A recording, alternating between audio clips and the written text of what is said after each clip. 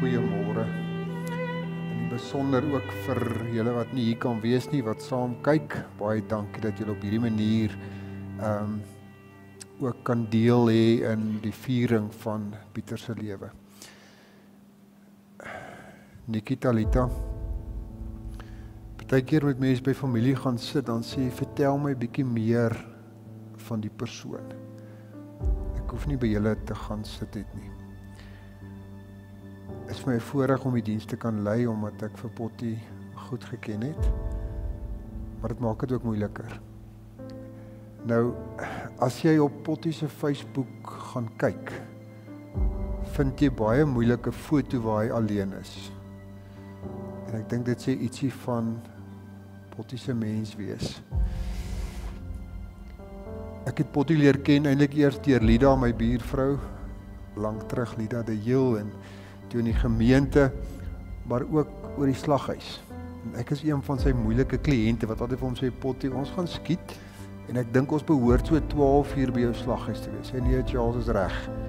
En bel ek kom en sê, Pottie, ek dink nie dis 12 uur nie, ek is dalk 2 uur, dan sê Charles is reg.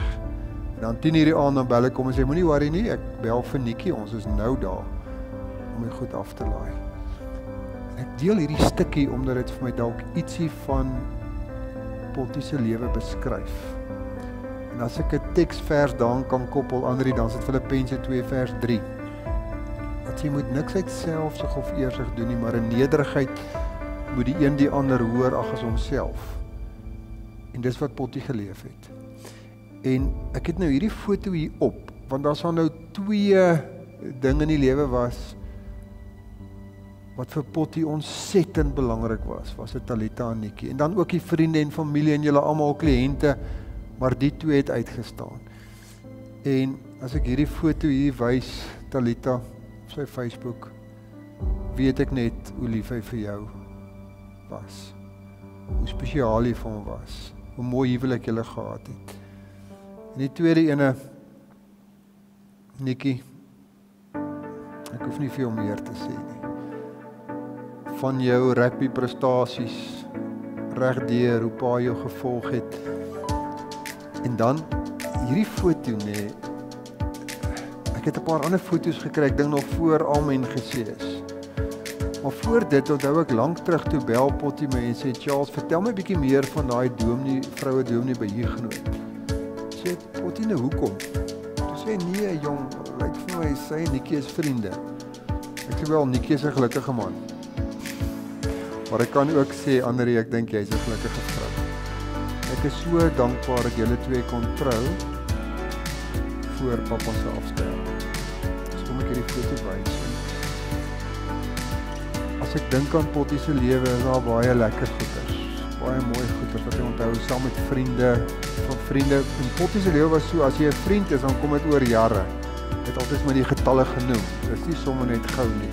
Die vriendskappe was lank en was diep. My gebed dat ons môre ons saam wees, Pottie se lewe sal vier. Maar deur sy dood maandagmiddag of maandag toe hy gekry is,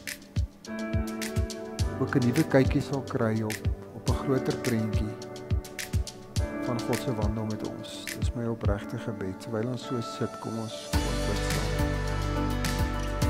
Here, ons saam is as vrou, kind, familie en vriende, en ons skoonkind van Pottie, Here, dan kom staan ons vanmôre voor U as mense wat so bewus is, Here, dat ons pelgrims is, dat ons almal op reis is, en dat dit juist die einde van Pottie se aardse reis is wat ons vanoggend hier bymekaar bring. Maar dankie Here dat ons ook bymekaar is rondom U woord. Dat ons kom bid dat U ons groot oë sal verander in geloofsoë. Dat U vir ons sal help, Here, om verder en wyeer en dieper te kyk as net die kus wat hier voor in die kerk is. Ons bid vir Talita, Here. wat ewe skielik 'n nuwe soort pad moet stap. Mag ons ook die hande en voete wees in hierdie tyd om vir haar lief te hê soos wat U ons lief het. Bid vir Nikkie wat 'n pa verloor het. Ek bid dat U met hom sal wees. Dink aan Johan, hulle almal wat 'n broer verloor het, Here, hulle wat 'n vriend verloor het. Mag U met elkeen in die besonder wees. Amen. Baie dankie vir die baie mooi afskeidsbrief. Ek wil graag net die afskeidsgedagte vir julle kom lees. Die dood is nie die einde van die pad nie. Dit is die blinkende portaal waardeur ons instap in die helder verligte glorie wat ons die hemel noem en waar ons vir ewig sal lewe. Hoe heerlik die wete dat Pottie in die ewige heerlikheid in sy teenwoordigheid is. Alle eer aan ons hemelse Vader vir so 'n wonderlike Vader, broer en vriend wat hy vir 61 jaar vir ons geleen het. Ons sal hom nooit vergeet nie.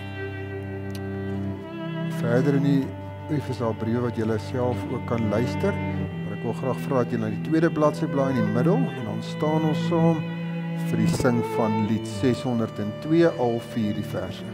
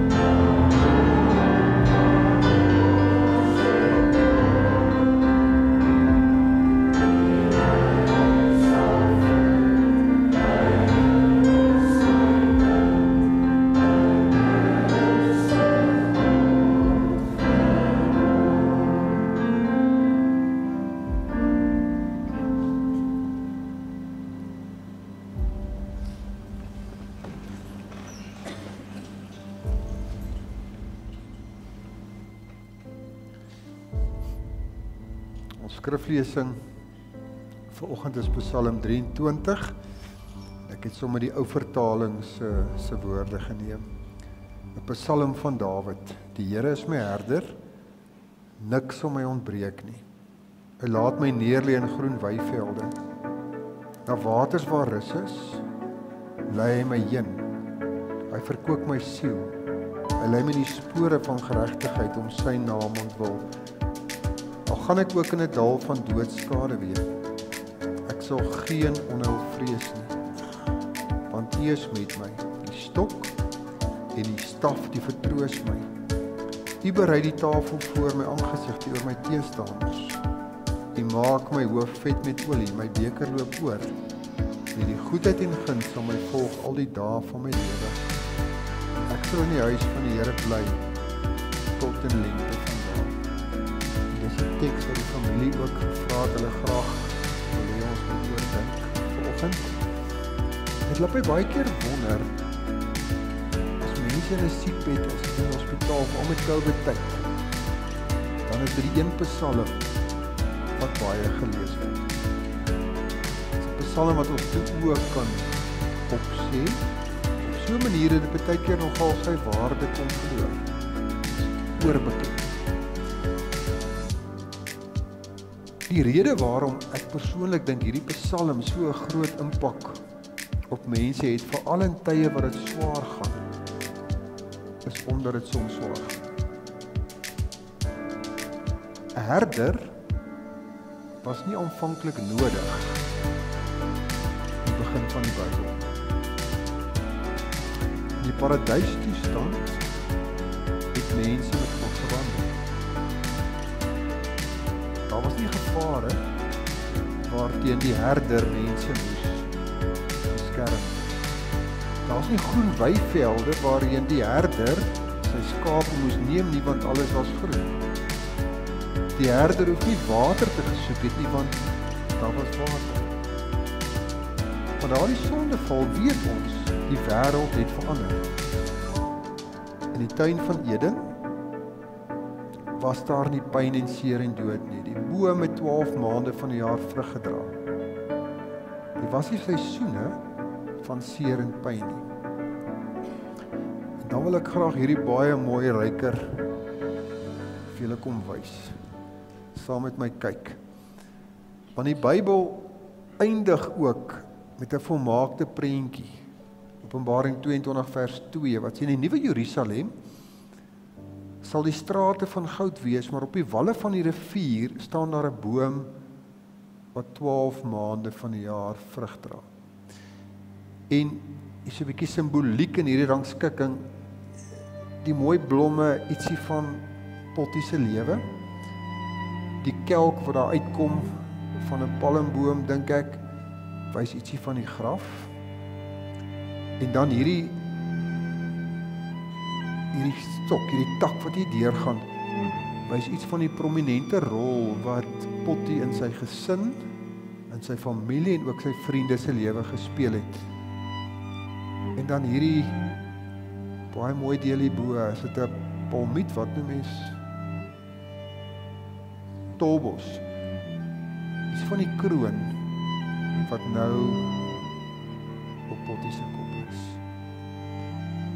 Maar ek en jy wat vanmôre hier sit, Talita, Nikkie, ons weet dat ons is in 'n wêreld waar bome nie 12 maande van die jaar vrug dra nie. As ek na die foto's kyk, Talita, as daar tye wat jou en Pottie se lewe soos 'n boom was wat vol vrug is, vol blare, mooi was. Was daar ook tye waar die boom se blare nie aan was nie, of daar nie vrugte was nie.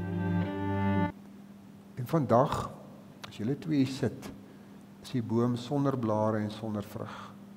Dis sleg en dis die lewe. Elkeen wat hier sit kan getuig dat daar tye in jou lewe is wat die boom in vol vrug staan. Maar daar's tye wat jou lewensboom nie 'n blare vir vrug aan het nie. Dis die lewe. Die sleg oproep wat Talita en Nikkie gekry het, is 'n oproep wat eers vir ons ook wag op een of ander manier. Want ons leef in 'n gebroke wêreld. En dis hoekom ons 'n psalm soos Psalm 23 het. 'n Psalm wat vir my kom sê, in hierdie lewe waar die boom soms vol vrugte is en soms sonder vrugte is, het ek 'n herder wat sy naam God is. Want direk na die sondeval begin hy met sy herskepping om heel te maak dit wat stikkend is, sodat die wêreld weer, die lewe weer kan wees aan die einde soos God dit bedoel het om te wees. Maar in hierdie tussentyd, my aardse lewe tussen geboorte en sterwe, is ek soms moedeloos en verdwaald. Vra ek soms vrae wat moeilik is. Vra ek soms vrae waarop ek nie antwoorde kry nie. En in hierdie reis is God my herder, wat my soms by plekke bring waar groen weivelde is, waar ek water drink. Maar as die slegste gebeur, soos maandag, is God by my. Dis wat Psalm 23 sê, al gaan ek deur 'n dal van doodskade weë, sal ek geen onheil vrees nie, want U is met my. En hierdie selfde Vader het sy seun laat mens word, omdat hy ons lief het. 'n Herder is lief vir sy skape. En dan lees ons van gebeure, die maandag, ook 'n maandag, maar lank terug. 'n Maandag in lydenstyd. 'n Maandag voor Jesus se kruisiging. Stap hy van Betanië af saam met sy disippels na Jerusalem toe, en hy kom by 'n boom en hy wil van die vye pluk. Maar daar's nie 'n vy aan die boom nie. En dan word Jesus kwaad. Hy vervloek die vye boom. En die Dinsdag as hulle verbystap, is die vye boom verdroog. Maar Markus skryf iets baie pertinents in die teks. Hy sê, kyk gou hierso. Hy sien toe op 'n afstand 'n vye boom met blare aan, en hy gaan daarin om te kyk of hy nie miskien 'n vy daarin kry nie. En toe hy daar kom, kry hy niks nie, net blare, want dit was nie vye tyd nie. Die boom is nie siekie. Dit was nie die tyd om vye te dra nie. Want dit is deel van die gebrokenheid. Dit is deel wat ons in ons lewe elke dag beleef. Daar is ons tye waar daar nie vrug is nie. En daarteen kom Jesus in opstand, dat die wêreld nie is soos God dit aanvanklik bedoel het om te wees nie. Want God wil nie seer nie, God wil nie pyn nie, God wil nie die dood nie. En in die reaksie daarop, loop dit uit op die Vrydag, wat ons vandag begrafnis hou, wat Jesus sy lewe aan die kruis gee. Wat hy sterf, sodat dit kan gebeur. Sodat dit wat aanvanklik vernietig is, weer herstel kan word.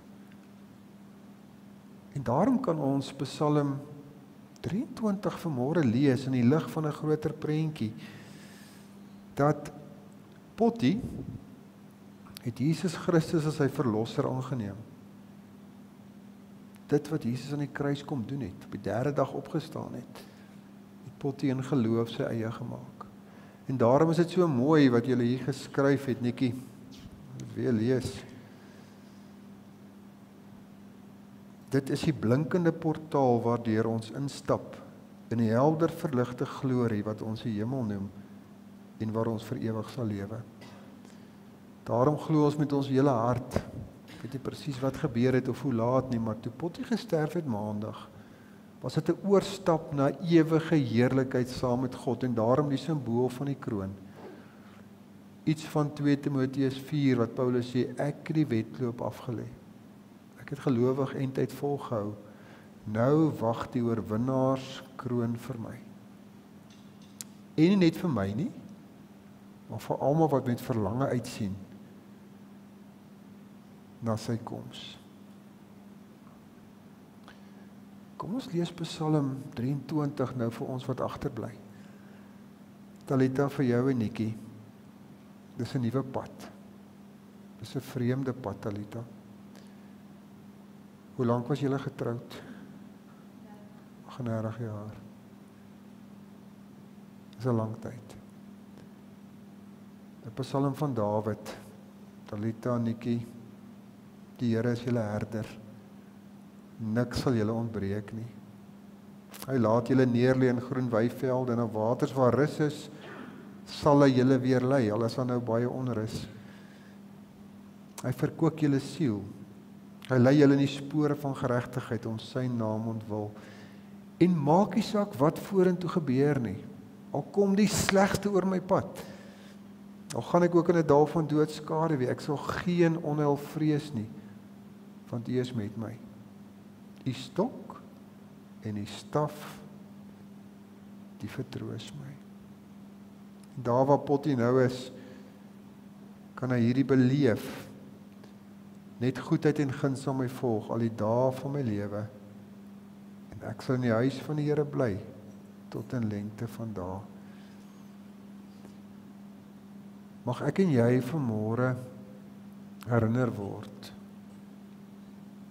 aan Paulus se woorde in 2 Korintiërs 4, wat op 'n manier vir ons die lewe in perspektief kom stel. Hoofstuk 5 vers 1 kom sê, ons lewe hier is 'n tent. As ons geweet het wat maandag sou gebeur, sou ons dalk op 'n ander manier die naweek vir Potgieter gebel en gegroet het, ons het nie geweet nie. Maar sy skielike sterwe herinner ons dat ons tent is. Ek en jy is nie vir altyd hier nie. En ons moet ook nooit leef asof ons vir altyd hier is nie. Ons is pelgrims. Maar ons reis hier het ontsettende groot betekenis, want ons het een opdrag. Ons moet mekaar lief hê soos wat God ons lief het. Want waar dit gebeur, word iets van die hemel nou reeds sigbaar. Maar dan kom Paulus en hy sê, ons weet dat wanneer ons aardse woning, wat maar 'n tent is, afgebreek word. Toe ek maandag in die slaghuis instap, netjie saam met julle, en ek sien pappa op die stoel sit. En die dood is so finaal. Maar toe weet ek, pappa se aardse tent is afgeslaan. Maar dan kom Paulus en hy sê, as ons aardse woning, wat maar 'n tent is, afgeslaan word, is daar 'n gebou in die hemel, beeld wat Paulus gebruik, wat ewig staan. En daai gebou is nie deur mense hande gemaak nie, maar deur God self, en dit bly ewig staan. En daarom glo ek het ons vooruit gegaan, waarvan die ryker ons herinner. Maar vir my en jou, wat tussen ons geboorte en sterwe hier is, het ons een opdrag, om mekaar lief te hê, soos wat God ons lief het. En ek kry dit net reg, as ek al hoe meer besef, hoe groot God se liefde vir my is. Mag ek en jy so in ons wandel met die Here elke dag, meer en meer ontdek, hoe groot sy liefde vir ons is. En mag dit ons dan omvorm, om ook vir ander so te gaan lief hê. Amen. Here,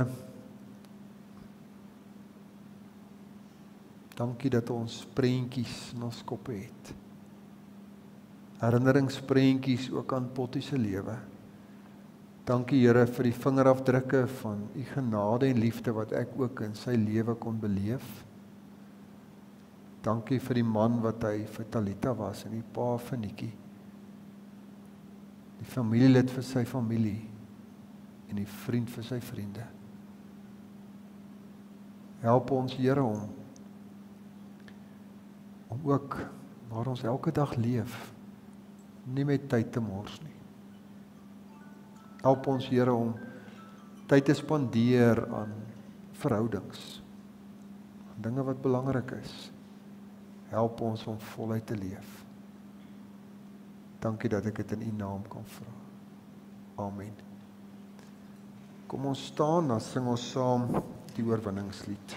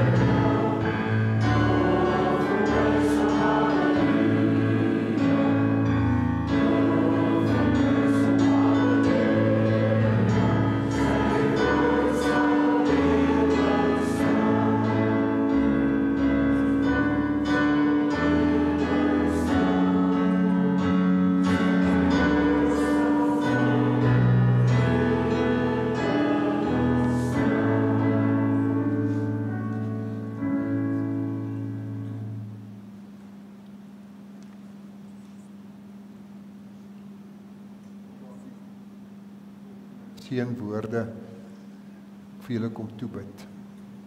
As jy onder jou kyk, is daar 'n rots waarop jy staan. Dis die Here wat die pad na die doderyk verseël het. As jy agter jou kyk, is daar 'n kruis. Die uitveer waar die kronkelpaadjies waarop jy geloop het uitgevee het. As jy voor jou kyk, is daar 'n wenpaal waar Christus vir jou wag met die oorwinningskroon in sy hand. As jy bokant jou kyk, sien jy vir Jesus aan die regterkant van die Vader wat vir jou intree en pleit. En as jy binne in jou kyk, is daar die Heilige Gees wat jou lei na God se wil. Dis hierdie God wat onder jou en agter jou en voor jou en bo jou en binne jou is, wat jy wil seën. Mag die genade van ons Here Jesus Christus, die liefde van God ons Vader en die gemeenskap van die Heilige Gees met julle elkeen wees. Amen. Ek vra dat julle weer julle plekke inneem asseblief. En dan wil ek vir Nikkie vra om net namens die familie die bedankings te kom doen. Dankie Nikkie.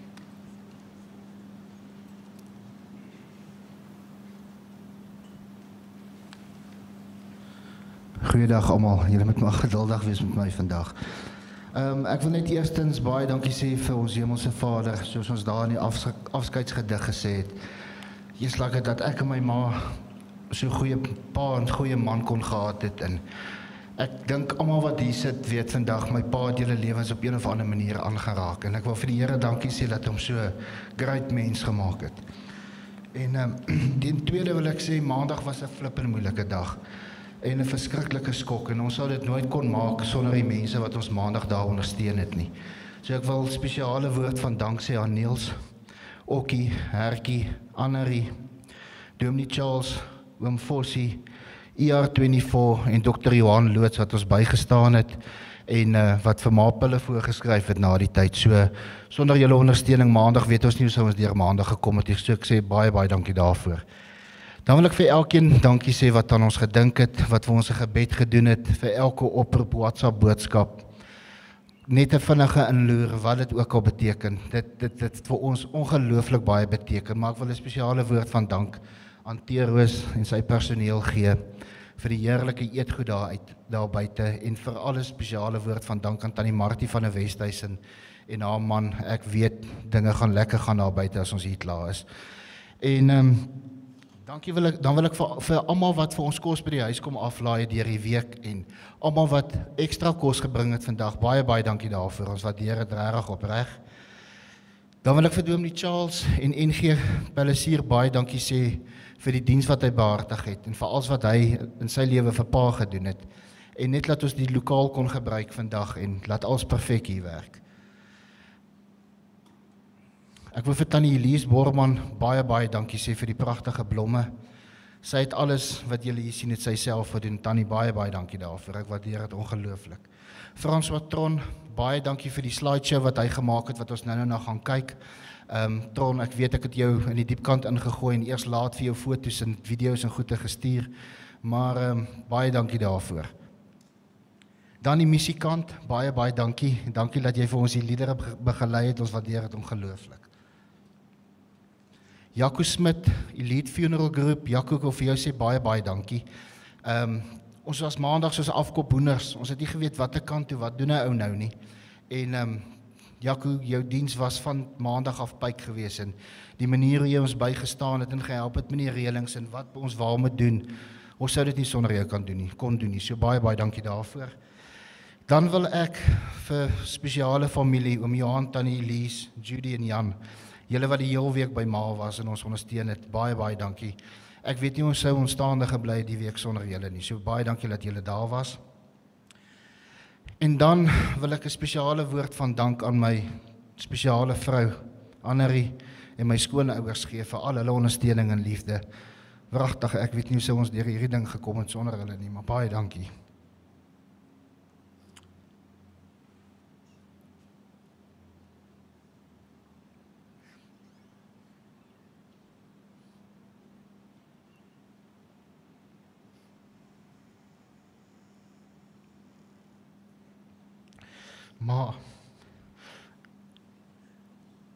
Ek wil vir ma dankie sê.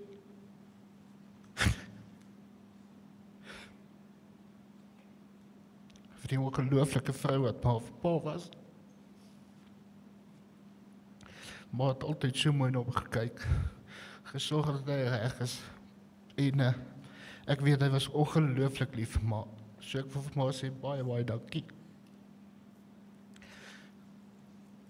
Dan wil ek vir John en Martha, my pa se regter en linkerhand by die slaghuis. John, Martha, baie dankie vir alles wat julle vir en tate gedoen het, hoor.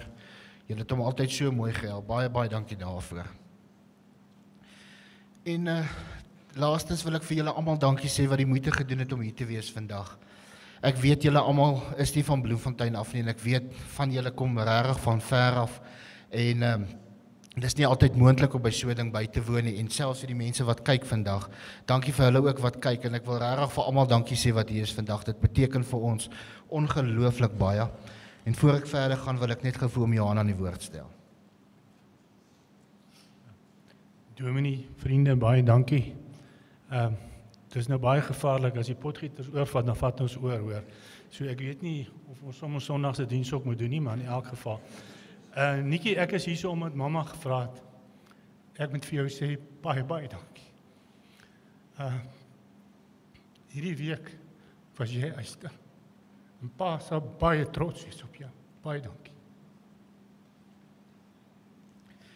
Julle, ek wil daarbey aansluit en julle asseblief uitnooi om na die tyd, as ons klaar is daar by die lijkswa, asseblief, daar is tee en eet goed, asseblief, ek nooi julle almal vriendelik uit, om asseblief saam met ons te kom deel in dit. En voor ek julle uitnooi om saam met ons as 'n huldeblyk en 'n eerbetoning aan my pa na 'n skyfie vertoning te kyk, wil ek julle dan net vinnig vertel van my pa. My pa, jy kon hom nie bullshit nie, ekskuus vir my woorde, maar hy het altyd op waarsite gesê, hy kan nie verstaan as ek hom op 'n Vrydagmiddag bel nie, want hoekom koop ek net Vrydagmiddag boeke? En tot vandag toe waar hy daar lê, kon hy dit nie verstaan nie. En ek moet nou eerlik sê, ek het nooit 'n bloody boek gekoop op daai Vrydag nie.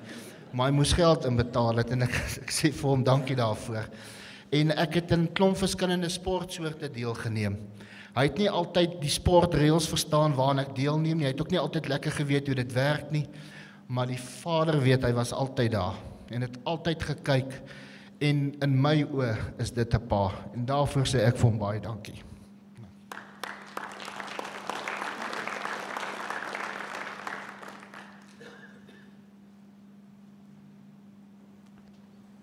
Baie dankie Nikkie, dankie Johan ook vir julle woorde. Ons gaan nou so 10 minute, sommer net, kom ons noem dit ons 4 potties se lewe, deur 'n paar foto's te kyk.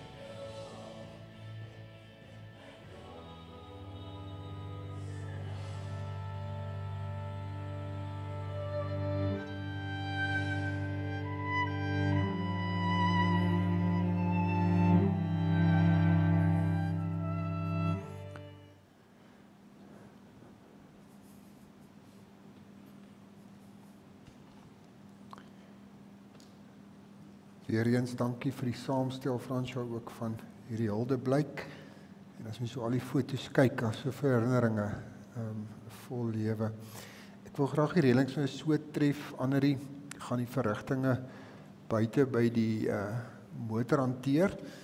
En as dit daar klaar is, soos Nikkie gesê het, nooi as julle onder die aftak kom, asseblief saam met die familie ietsie te kom eet en te kom drink. Ek wil graag nou die draers se name, as ek dit lees, vra dat hulle staan. Dan gaan die kus na buite geneem word, dankie Jaco, dan gaan die familie volg, dan kan die res ook buite stap, en ek vra dat ons maar so om die agter by die kar by mekaar kom. Ons het nou 'n groot groep mense, maar Andrie sal dit daar hanteer. Baie dankie.